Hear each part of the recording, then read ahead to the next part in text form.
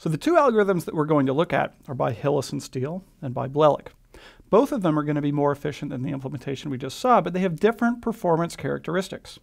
What we'll learn is that Hillis and Steele's formulation of scan is more step efficient than Blelloch's, but Blelloch's formulation is more work efficient than Hillis and Steele's. They're both quite relevant today in parallel computing, and I hope you find their implementations as interesting as I do.